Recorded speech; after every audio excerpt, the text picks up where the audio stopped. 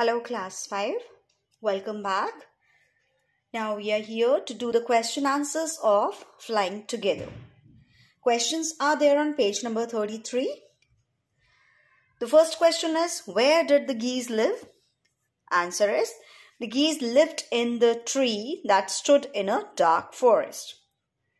Question number 2, why did the old bird advise the other birds to destroy the creeper?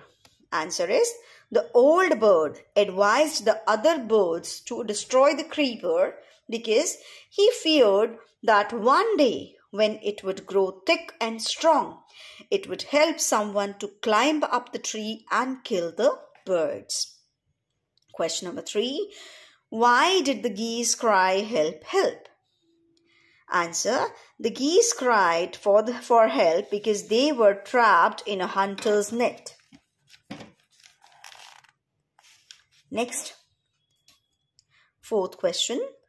What did the hunter do when he thought that the geese were dead? Answer number 4.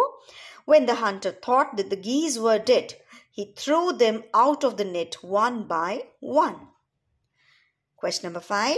Why did the geese pretend to be dead? Answer, the geese pretended to be dead as advised by the wise bird. Not wild, it is wise.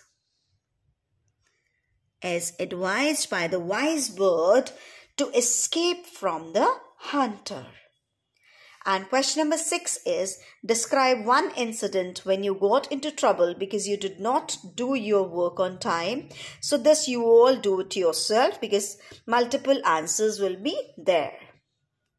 Now, besides this, we can do this part also. State whether the following statements are true or false. First one, the tree was the house of a flock of parrots. This is false. No, it was the house of geese. The wise old bird wanted the creeper to be destroyed. This is true. The hunter climbed the tree with the help of a ladder. No, with the help of a creeper. When caught in the net, the foolish birds began to weep.